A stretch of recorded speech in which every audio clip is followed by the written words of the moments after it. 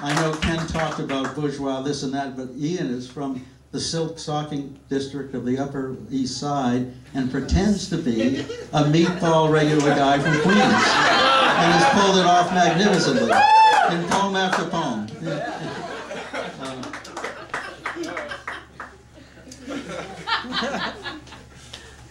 I'll just read a couple of more. I don't know how serious or sad to be. Here's one. I don't really have a personal life when I think about it in poetry, and even in my life. But I'm always at a remove from whatever is really happening, even though I can pretend to be deeply touched and feel things. Part of me knows, I'm not there and have never been there. It's the changeling fantasy writ large,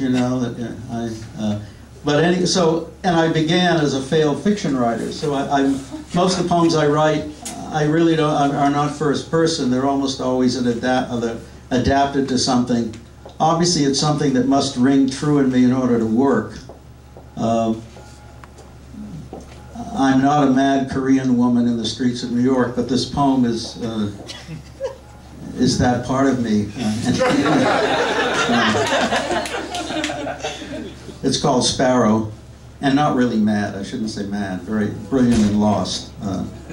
And again, really based on somebody I know, but taken to an extreme. So it's a series of, it's a conversation or an imagined conversation, mostly in the streets, called Sparrow. People are predators. They smell mother love on you just like animals, and they keep away.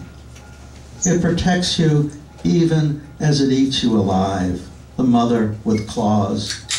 We're wired for distance as a species. That's how we survive. I'm not talking about copycat language of the oppressed, but the speed of language between mother-child. Sparrow, sparrow, little sparrow, my mother's breasts are eyes, watching me, watching me. Father was the raven in the white night shirt. He could name anything, a conquistador in snow, his motto, navigare necesse est. Listen, this island is full of voices. They talk and talk. They put holes in each other. They fill each other with holes. They stand in pools of light, of time. They look like their fathers when they're young, like their mothers as they grow older. Wave the wand and there are pictures in the air. I remember the sea and the sky, a triangle, a pyramid beside the sea.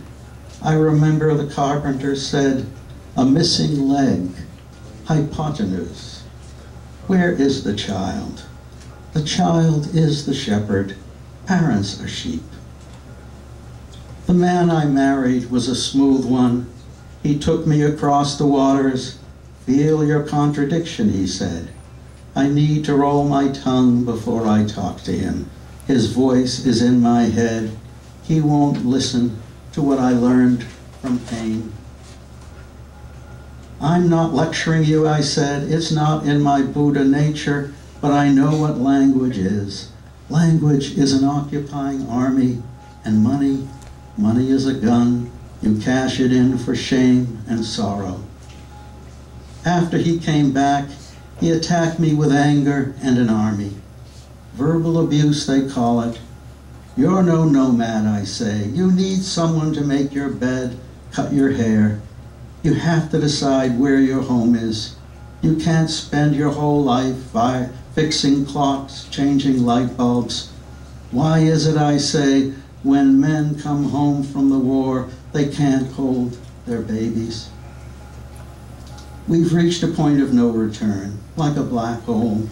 Call waiting, and it's his crazy brother screaming blue murder from Bellevue, and there's the doctor on the phone. I don't need this, I tell him. I'm not the closest living relative. I learned my language from conquerors, kings, a stranger child walking barefoot in snow. And last month, I missed my period. That family, they're all talking people, huffing and puffing.